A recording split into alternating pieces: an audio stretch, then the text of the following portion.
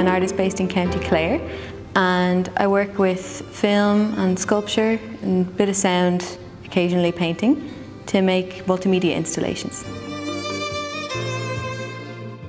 I'm originally from Dublin, but I moved to Wexford when I was quite young.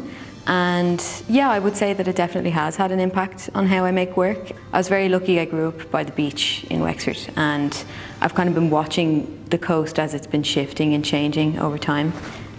I guess I've been kind of growing alongside it, and that's been a really wonderful thing. Yeah, I wouldn't say my work is focused solely on the context of the beach, but it's definitely where everything kind of started for me. It's where I learned how to notice things, or where I learned how to collect visual information and bring it back, and that's been really special.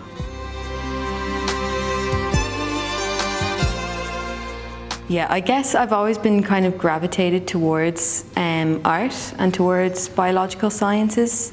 I didn't really start to fuse the two together until I came to college, doing my undergrad in fine art. I really feel like we had those 4 years to learn what it was that we wanted to make work about, and we had the freedom to understand how we wanted to experience our own practices.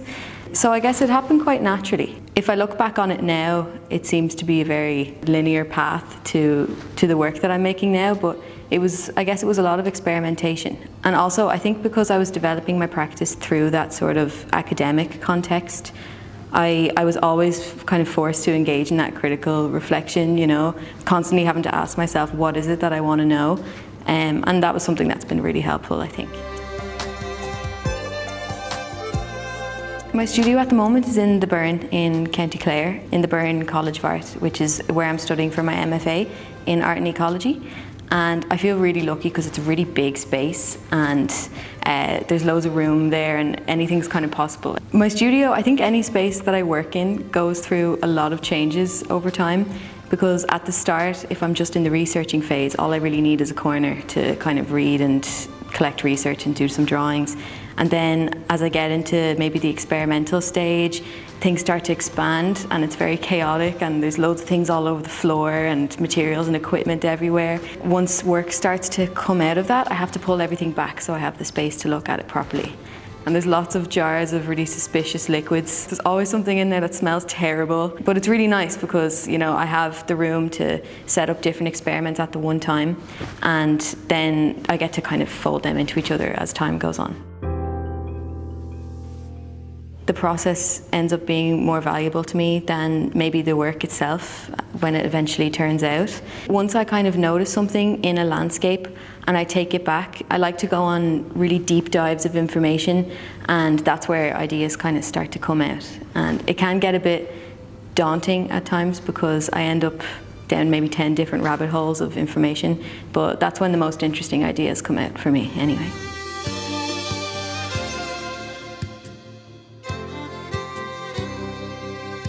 There's kind of two different aspects to what is inspiring my practice at the moment. Firstly is the idea of new materialism, so the idea that every earthly object carries with it its own meaning and significance. I engage with that a lot at the start of a project, so if I'm maybe foraging for materials, I try to stay really aware of the history of the place and the meaning that's wrapped up in the material. I think then the biggest influence when I'm actually developing a project is science fiction. I really like how these projected futures are always about defamiliarizing everyday life, and they use really hyper-saturated colours and strange landscapes and really weird creatures. I think science fiction is a really powerful way of maybe pulling us away from the contemporary world so that we can maybe look at it with fresh eyes, and that's really important to me.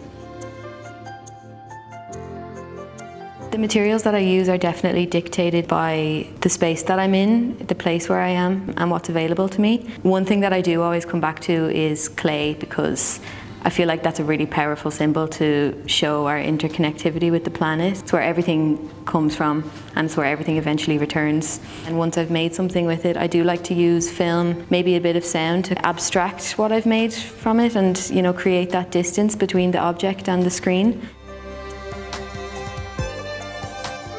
I made these mini kind of worlds or landscapes. I was collecting clay and filtering it, and I knew I wanted to include another material that was significant to the space. I saw all of the seaweed that had been washing up along the coast, and I found out that it was oarweed and bladderwrack mostly. Bladderwrack particularly is a type of seaweed that has alginate in it. That's a naturally occurring polymer, which means you can make plastic from it. So I've been making bioplastic out of the seaweed, and kind of parallel to that then, I've been collecting water from turlocks in County Clare. But there's a really interesting biodiversity going on in the area of the turlocks. So I found that in the jars of water that I collected, there was all these little creatures swimming around called copepods, and I've been placing the jars over a spotlight and recording them and seeing what they do and the way they move. So I've been kind of placing the two mini worlds together and seeing what happens with them. I think anyone that makes work about the more than human world, they have to, a viewer's going to see or connect that to climate change in some way. So I feel like every artist kind of that works with nature anyway has a very delicate balance to strike, because you know, you don't want to shout something at someone because they don't want to hear it, or you don't want to whisper it to them because they might miss it. So I think, yeah, everyone's kind of trying to find a language, I guess, that cuts through that. Yeah, I do like to work in dark spaces as well. I think kind of within a dark space, there's some sort of like, I don't know, reality is suspended for a minute. And kind of that's when your imagination can kind of kick in. And I think imagination and maybe a little bit of confusion are really useful tools in unlocking certain spaces in your brain and opening yourself up to new experiences. And that's what this is all about, right? You know, unlocking new paradigms of thinking. Oh, I only have really fond memories of art when I was a kid, or art in school. I always had really good teachers, which I suppose was really helpful. Yeah, art was the one class that I just never wanted to end in school. You know, time stood still. When I was leaving school, when I was trying to think of what I wanted to study, I was really torn because I was trying to decide between studying art and studying science, and the two of them seemed so different to me, you know. It was like Sophie's choice. I was like, I just couldn't decide. I eventually studied art because I knew that it's just, I never wanted the time making art to end, so I knew that's what I needed to do. It was only when I went to college that I learned that I could pair the two together.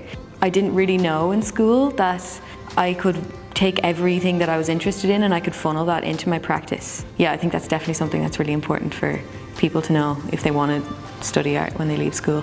Art is something that I can channel all of my frustrations and hope and maybe hopelessness, especially about the planet now, because I've always cared for it. It means a lot to me that I can spend every day doing what I want to do, which is researching and finally getting to what I want to understand about the world. And that's, yeah, that's definitely not something that I take for granted.